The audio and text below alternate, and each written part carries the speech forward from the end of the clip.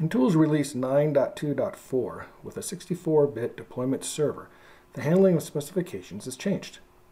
An ESU install with a 32-bit deployment server performs an automated specification merge for business views, tables, and batch specifications.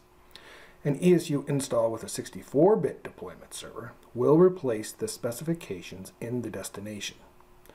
You have always been able to compare two versions of objects and non-code objects, such as UDCs and data dictionary items.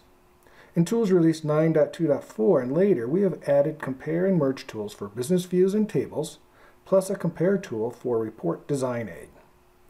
These compare tools will assist you when retrofitting your changes or verifying that they were carried forward to the new release.